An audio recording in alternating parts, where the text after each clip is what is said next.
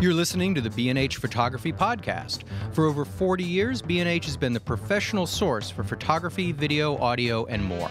For your favorite gear, news, and reviews, visit us at bnh.com or download the B&H app to your iPhone or Android device. Now here's your host, Alan Weitz.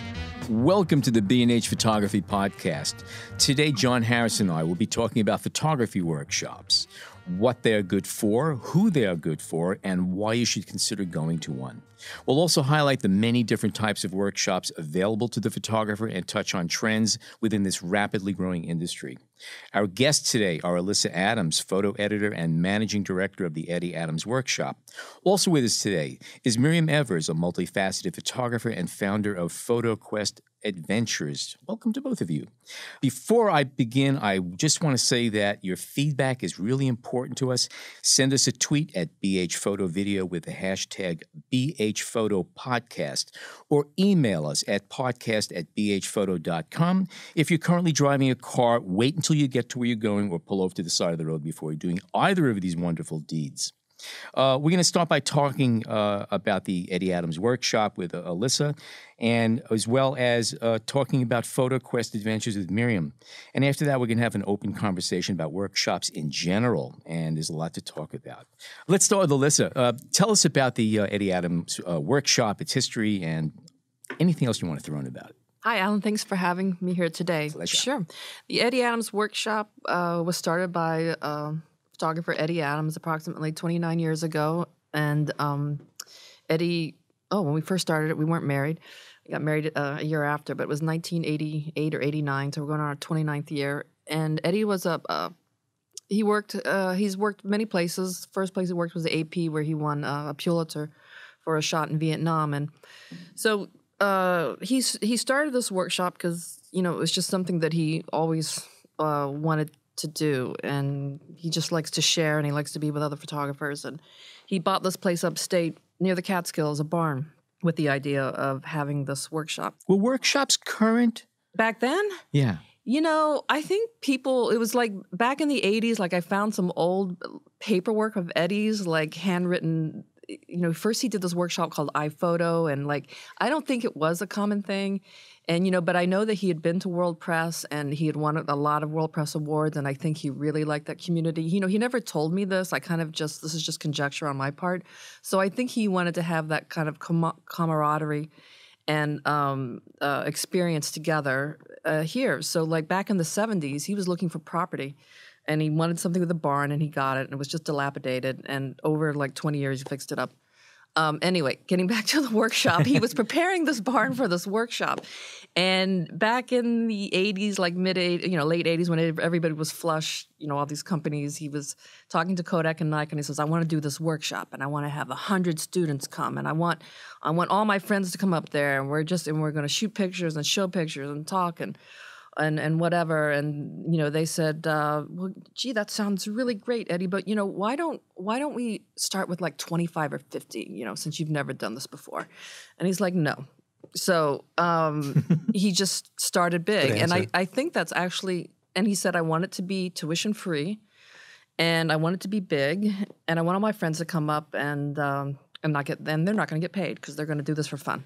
So that's kind of what, kind of how it started. Did he check with anybody else before he came up with it? Yeah. Well, miraculously, they all came, and it was like a 4-day, weekend party, and it happens. It's always 4 days, and now it's always over Columbus Day weekend. And we pick 100. It's a juried process. You submit your work, and you're hand selected. And is it open to everybody or anybody? Yeah, you can either be a student or a young professional with 3 years or less experience. Okay. Yeah, so they come up there for a weekend of shooting, portfolio review, listening to speakers, and running around Sullivan County, shooting pictures, and at the end, it culminates in a presentation. And is it's primarily photojournalism? It's primarily photojournalism, and that word is actually kind of a new word. Eddie didn't really like that word. I don't know. That was probably coined in the 40s or the 50s or something. I'm not sure, but he wanted to think of it as a photography workshop because he always liked to have interesting people up there, like some artists or some car photographers, like Ralph Gibson or people that just weren't just photojournalists. Straight photojournalists. That's great. And yeah, so that's kind of the basis of the workshop, and it's been going on for 30 years. And is it still tuition free and still has the same set of guidelines, basically? It's still tuition free, and the formula works. It's 100 students. We divide them up into 10 teams of 10, and they're each led by a photographer, an editor, a producer, and an IT person. And basically, each team will have a subject, dairies or farm life or something like that. And they'll go out and they'll shoot that assignment. And then the team puts together the show at the end, and they, like you said, it culminates in a show. And the format has kind of like, for some reason, it just works, and it's a big networking thing. You invite people like Joe Rosenthal, Gordon Parks, Izzy from Life. Those were his heroes. And he said, I'm so thrilled to be here, and I just want other people to be here as well. So I saw some interesting videos that came out of the workshop while researching for this episode. When did video enter the picture, for lack of better words? You mean in terms of video being produced at the workshop? Yeah. We kind of trickled it in. Like the first 10 years or whatever, it was all film. And then one year we did one digital team. The next year we did 2. Then we did 5. Then we did it all digital. And then, multimedia was the big thing. So like Brian Storm came up, and he did a couple of, he did 1 or 2 multimedia pieces. And then the next year there were more. And then we just said, hey, let's really blow this out. And so, every team had a multimedia facet. There was a short segment there where we did that, but now we've kind of gotten our focus back to stills. But people do incorporate sound. They do incorporate, some short pieces of video every once in a while. But, you're dealing with time. You're there for 4 days. And when you're editing media, you're trying to edit like 3 hours worth of work, and it's like we know what goes into just doing this one. A podcast is supposed to go for under an hour. So, but back when in the film days, how did the processing and the developing work? Somebody from the Time Life Library would drive a van down to the workshop and pick up all the film, and they process it and bring it back the next morning. And who's the sponsor?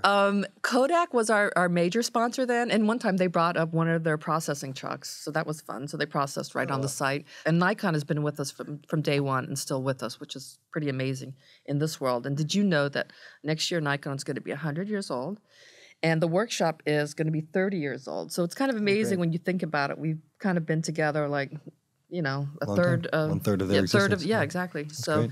That's pretty cool. Can you mention some photographers who started as students and have now gone on to great careers? Sure. Tim Rasmussen was at Workshop 1, and he, I don't know if he's at ESPN now, formerly of the Denver Post, where under his, I think his paper won like 2 different Pulitzers in the last couple of years, and then before that, I can't remember where he was, maybe Fredericksburg, I can't remember. But so that's Tim, and then Bruce Strong, who's up at Syracuse now, and then Dan Winters was there the very first year. The very first year we did this, the barn wasn't quite complete. we had an electric line. We amped up all the power, you know what I mean? And so there was an open ditch from the bottom of the hill, like a football field length up to the, or more up to the barn, and it was open, and it was a day before a workshop, and some kid came early, and there was this, what do you call it, a backhoe thing, just sitting there.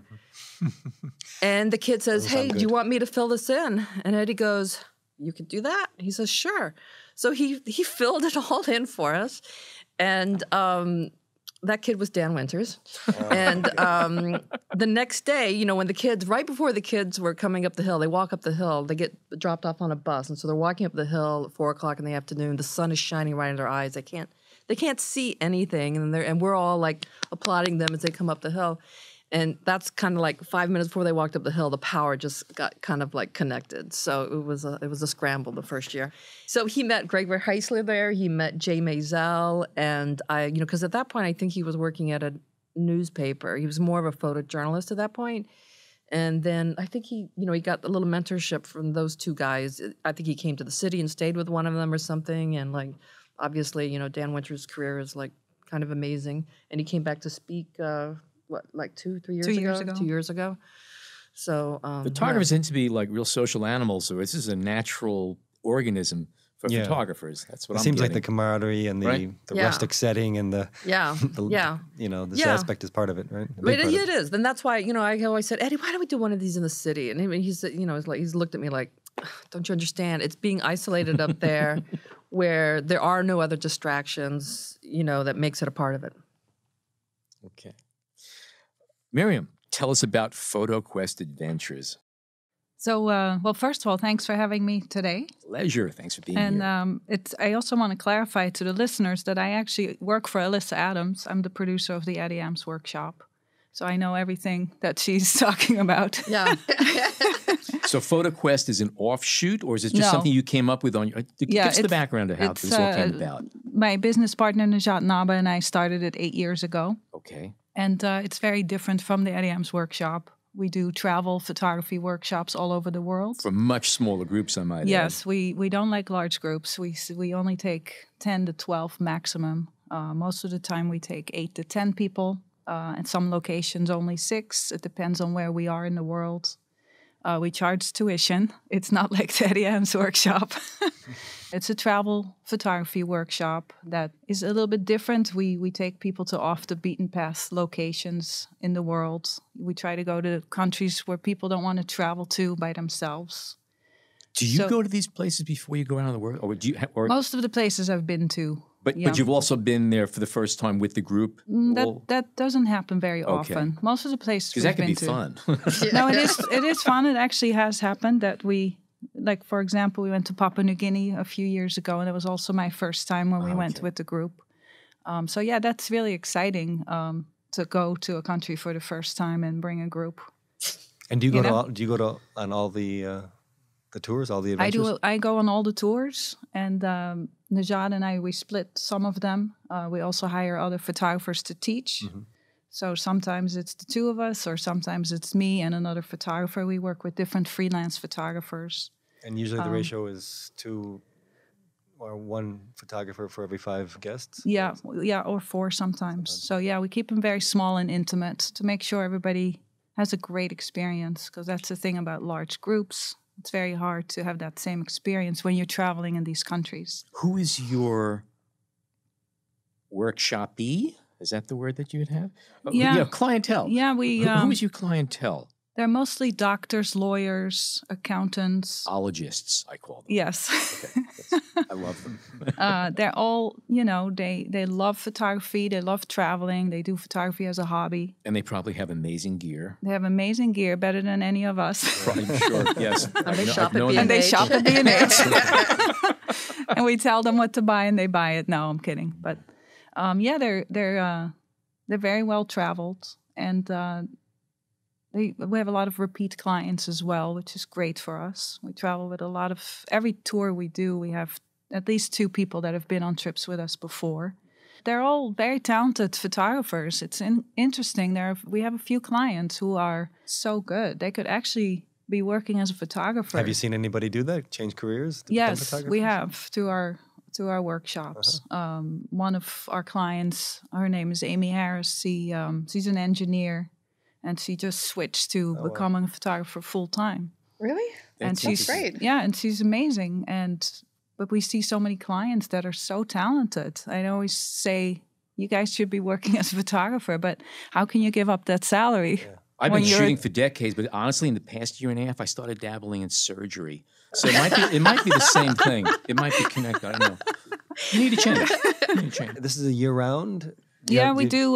We offer about 8 to 10 workshops a year, all international. In the past, we've done domestic workshops. We've offered lighting workshops, and city tours. But we kind of stayed away from those for a little while, and this year we're going to start doing New York City workshops again. What are the most popular destinations? Can you say? I was going to ask the artist also. It's kind of weird because the more off the beaten path our destination is, the more popular. So like Papua New Guinea, we did a couple of years ago for the first time, and that filled right away. I think people are looking for workshops and countries where they really wouldn't go to by themselves because they would be too scared. So they're looking for something that's different. As you know, there's thousands of workshop companies out there. They're all doing the same thing. They're all competing. So we try to offer destinations that are a little bit different, where we can give access to places and people. And, we've been doing it for a very long time, actually. So I think it's important to offer not only clients coming away with really good images. We set up a lot of images for them and shoots, but also having that cultural experience, meeting with locals. We really involve our groups with local activities and giving them this cultural experience. So travel and tourism is a big part of it also. Yeah. What about language? Do you make sure that you have somebody who speaks the native tongue wherever you go? Or have you ever just gone in and saying, let's just see what happens? It's between Najat and myself, we speak 9 languages. So that's a really huge benefit for us. We can get you a job here in the store if you speak 9 languages. Just keep it in mind. That goes right up. That's good around here. So we actually just returned from Egypt and Jordan a few days ago. And we were there for 10 days, and I don't speak Arabic, but Najat does. So it's amazing because we work with local fixers and guides, and we have a really good tour operator we work with that works with, for example, Egypt Tourist Office. But being there and, even if you try to ask fixers or your guides to set something up, like we wanted to do a shoot for sunset, for example, at the pyramids, and there were no tourists there. It was just our small group and some Chinese tourists. It was amazing. Mm-hmm. So we wanted to have some camels with the sunset. And, Najat's like negotiating and talking to them. And then it gets done. And it's a huge benefit when we travel. And also we can hear what's going on between the guide and the drivers. And, we make sure our clients don't get ripped off because that happens a lot too. Oh, I'm They're trying to make money off of us. And that's a normal thing. And of course, we give back and we donate to charities and schools and villages. But, our trips are not shopping trips, but we do offer some time on a tour for people to buy things, and we make sure that they don't get ripped off. That's you'd mentioned giving back. Can you talk a bit about the Sustainable Travel International? Yeah, what we do is partner up with different organizations. Just recently, for example, Alyssa knows him as well. We partnered up with John Rowe. He has a organization called Omo Child. So we're doing a trip to Ethiopia, and then we're gonna donate money to the Omo Child organization. And we also bring like printers or these Fuji Instax, just little things like that to just give pictures. We were recently in Panama for New Year's Eve, and it was very hard to photograph the tribes in the San Blas Islands in Panama. Mm-hmm. They were giving us a really hard time, and then I was like, oh, maybe we need to try something else. So I started taking little pictures and giving them out. And then all of a sudden, the whole town was lined up. They all wanted a picture. And it's nice. And we've done that before in really remote places where people have never even seen a picture of themselves. And it's so rewarding to That's one of the unique things about a Polaroid or instant photograph. Yeah. And it's one thing to look at the picture in the back of the screen of the camera, but when you could hand somebody a physical print, that goes so far. And is there an application process or? No, I mean, it's pretty much, we take anybody, beginners. You don't need to see a portfolio? No. It's really like if people are interested in the destination and they can sign up, register. So it's open to any level of photographer as well. And do people stay together? Is there kind of a camaraderie in the community? Yeah, I mean, it's, they're all well-traveled people. Most of the time, I would say 95% of the time we get well-traveled people that love photography, and so it's they have what to talk about. Like-minded group. You don't get, for example, somebody who wants to stay in a 5-star hotel and the other people who want to do their own lodging in a pension. No, we stay together as a group. Okay. But your lodging spans all those different types of places. That's right. Yeah, we travel around. We don't stay in one place, and we also stay in 5-star hotels where possible, not in very remote locations, obviously. Then we stay in the best possible, like in Ethiopia is one of them. In the Omo Valley, there are no 5-star lodges, but you stay in the best possible locations. And the clients know that. It's not like they're going to sign up and be in for a surprise that, you know, it's really like a -1-star hotel. So roughing it in your group basically means having breakfast by the pool. That's right. All right. Yeah. And we do glamping instead of camping. Yeah. And do you guys help with paperwork for travel and immunizations if necessary? Or are people just kind of on their own and they show up? We kind of help them. And some clients, you know, they really are busy. We really try to make everything as easy as possible for them. Really, they sign up and they show up with their gear, and then the rest is all taken care of. What about the photography side of it, like the educational side of it? Okay, Sorry. yeah. No, go ahead. You I was going to do that. No, please. Yeah. We, you know, we work with individual clients. And like I said before, we have a lot of repeat clients. So it's nice for them to learn something new. So we always push them. If we have beginners that really don't know anything about photography, they don't know anything about their camera settings. They just bought a camera from B&H and they have the camera in the box still and they don't know what to do. We help them set it up. We teach beginning.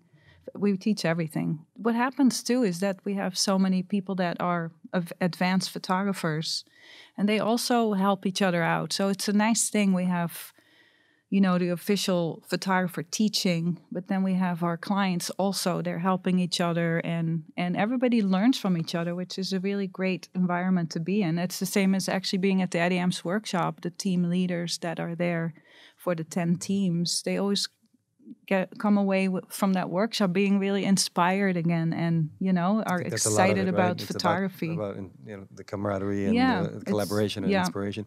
But do you have classes? Do you start the day with a type of class? Yeah, we do. It's very casual, you know, but we offer reviews of their work every other night.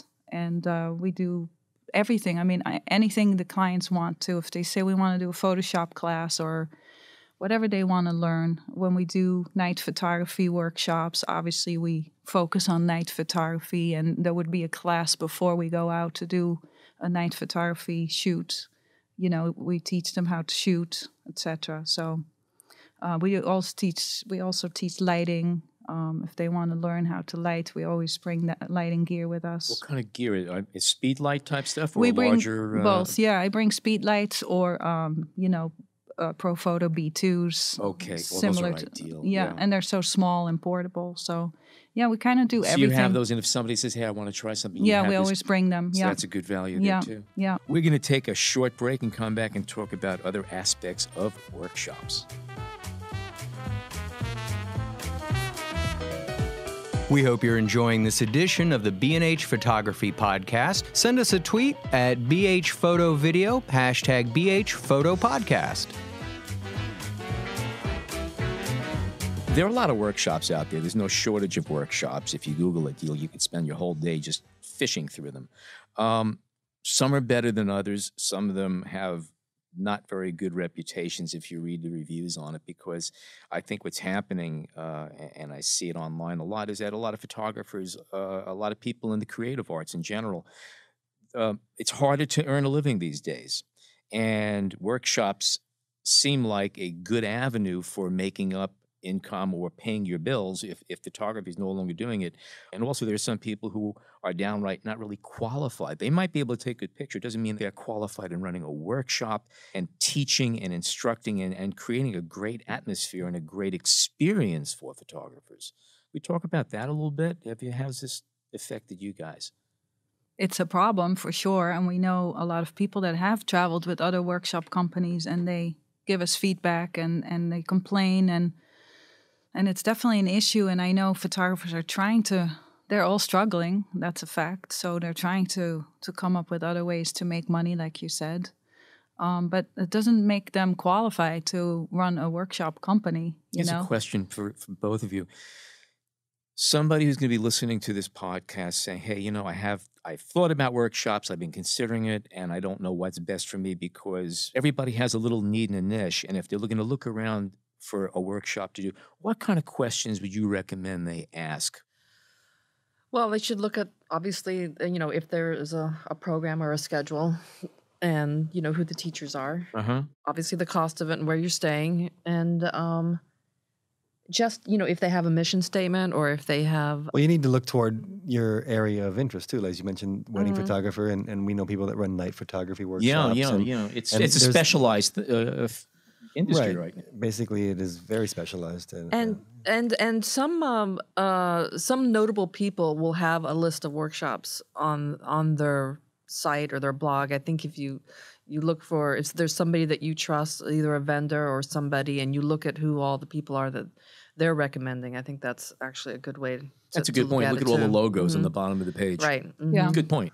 I think we can kind of break down workshops into different categories. I mean, you have ones that are, let's call them educational to some degree, like the main workshop is well known, or even out west, the Santa Fe, where you get, I would say, more students, people that are looking to develop their craft, and you have others where they are specifically toward night photography, like we mentioned, and then you have travel-related workshops where people really, it's a combination of photography and adventure or tourism, whatever you want to call it. So I think that'd be a good place to start. I mean, knowing what you want to do with the workshop. Right. I think it's hard too because if you're interested in, for example, going to, let's say, Bhutan or Papua New Guinea, and you're looking at all the other workshop companies that offer it. If you don't know, if you've never been to the country, you don't really know what to look for. I do because I put the trips together. Right. But if you're credibility. If you're an amateur photographer or you're just interested in traveling, you don't really know what to look for and what to ask. I mean, like, for example, if I was a doctor or a lawyer and I could afford it, I wouldn't go to a country and stay in a 2-star hotel and be miserable. I obviously want to stay in a 5-star hotel, But isn't that part of the thrill, staying? No, it is, of course. Of course, that's definitely a thrill. But I'm just saying, like, you have to look at the quality, what's being offered by a workshop. Like, for example, I notice a lot of workshop companies, they offer a workshop somewhere, and then the people have to carpool. They have to rent cars and carpool to the destinations. And I'm like, why would you sign up for a workshop where you have to drive your own car? No. And it doesn't matter if you're staying if you're camping or if you're however you're doing the workshop, you shouldn't be driving to a destination to shoot. Like, that's just cutting corners by the company who's putting on the workshop. Unless they gave each participant a Porsche 911. That's right. I'm game. So that's one thing like that we always do. We always charter buses or vans, or we take care of all the logistics. But here, these workshop people have to rent their own car. They have to book their own hotel rooms, and that's just, to me, is one thing that is a good question to ask. That's an excellent question. Well, it seems to me that one of the most important parts of a workshop experience is the togetherness, the camaraderie, and I agree. If you're driving separately to a location, a meeting, it doesn't really. Fit the bill. And I know the workshops that do that, they're obviously saving money because they're not chartering a bus or a van, So these little things I think people should look for when they're signing up for a workshop. These attentions you don't need, especially when you're landing in a place where you've never been before and no one speaks your language. You want to know that you're being taken care of. That's important. Yeah, and also the hotels. Like, everybody should do research on the hotels you're staying. Even though there's an itinerary listed, they should check out the hotels and look at their website and look at reviews of the hotel, because you could stay in a 4 or 5-star hotel. It's listed as 4 or 5-star hotel, and then when you actually read the reviews on Yelp, it turns out to be a dump. They do change the linens every single day, but unfortunately, it's from one room to the next. So you got to read the small type. Yeah, and that's I think that's what people should look for, Personally, I think I'm the type of photographer who likes to separate myself and kind of go for a long walk by myself. Okay, it's two of us.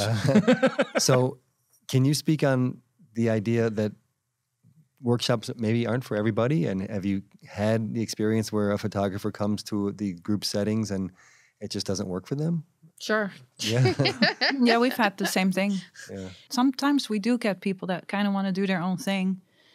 And we give them that time. If we go into a village or we say, you know what, you have 3-4 hours, do your own thing. We'll meet back at dinner. Right. And they do their own thing. Actually, on this recent Egypt and Jordan trip we were on, somebody was shooting with a pinhole camera. So she needed a lot of time to shoot everywhere. So she really needed to have her space, literally, and do her own thing. So we would, we worked that out.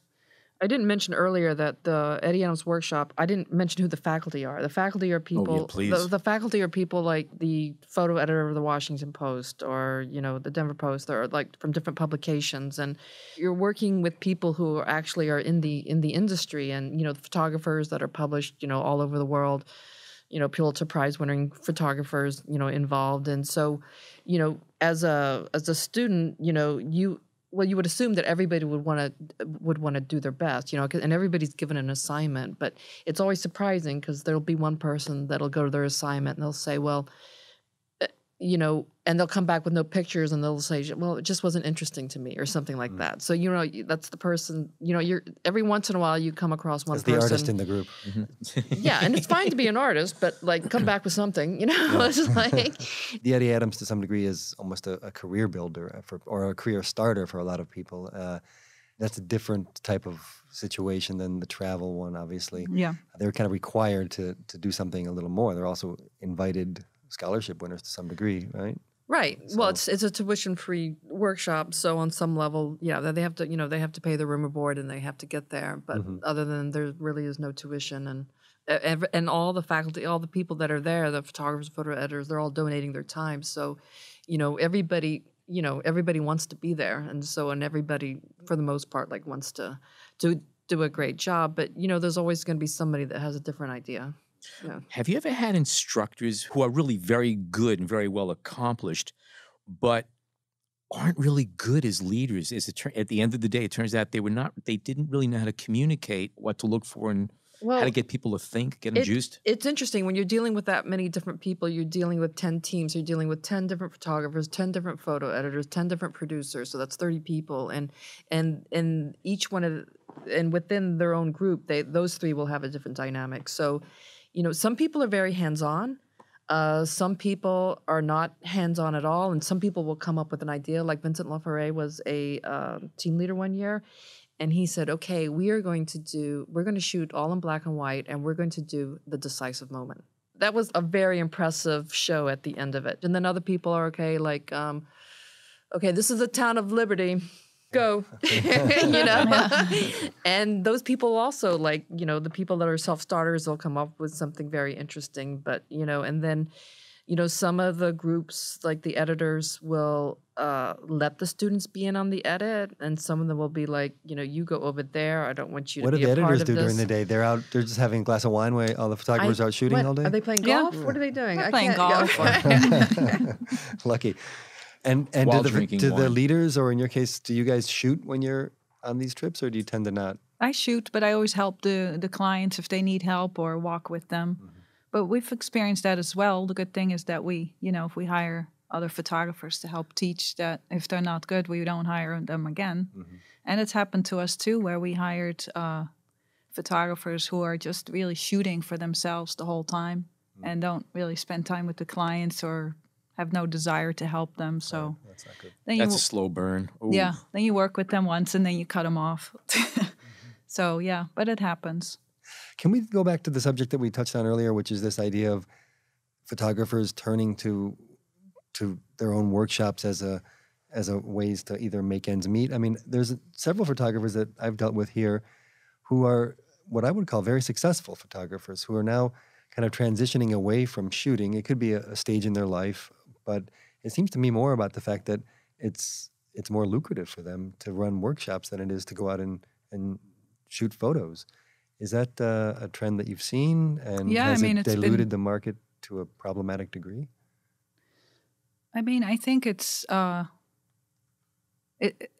fact that a lot of photographers are struggling. They're not working as much with budget cuts, newspapers folding, magazines folding. So everything has changed, as we all know, in the last few years. So, a lot of photographers are starting to do workshops. But even though they are successful photographers, doesn't mean that they have that knowledge and experience to run proper workshops. Or know how to communicate the information. I was going to say, I think being a photographer is a very interesting experience. And I think a lot of photographers are natural teachers because they do have to think things through whatever they're doing. And photography is communication. Right.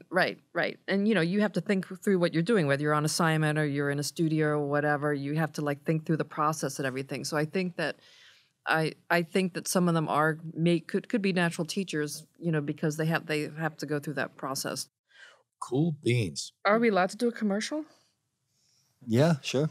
For anybody that's out there that is a photography student or a young professional with 3 years or less experience, the applications for the workshop are now open. And the deadline is the end of May. And we require that you submit 20 images. And, we do charge an application fee. At one point we never charged one, but now we have to because it's just the times. And also don't be afraid to submit your work. I mean, some people are like, oh, I've heard of the Eddie Adams workshop. I don't think I'm good enough. And, we take 100 students. That's a large group. So your chances could be actually pretty good. So just. Would you say that the applicants are getting better, more sophisticated over the years, the photographers in general? Yeah, I think people are just smarter, and also what you also see when you look at the applications is you can see how the professors are actually teaching. Like it used, when we first started doing this, there was okay, you shoot your singles, you shoot your sports, you shoot your politician, and you've got 5 frames for maybe your own little story. And that used to be just kind of how a lot of the student portfolios came in, and you could kind of predict what school they were from or whatever. And I think people are now more a little bit more narrative based, a little bit more story based, and they're a little bit more sophisticated. But the students stay in a 5-star hotel. Yeah, right. That's the name of it. Right. Katz's 5-star hotel. Yes. Okay. Okay. All right. Thank you, Alyssa. Thank you, Mirjam. Thank you, John, our producer and my co-pilot, and thank you, Jason, our engineer. Check out Eddie Adams at eddieadamsworkshop.com and PhotoQuest at photoquestadventures.com.